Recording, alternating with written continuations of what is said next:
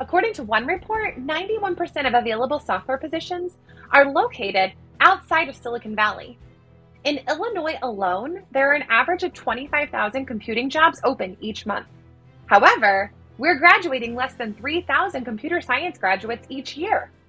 The current reality for Illinois schools is that only 40% of high schools are offering computer science at the high school level.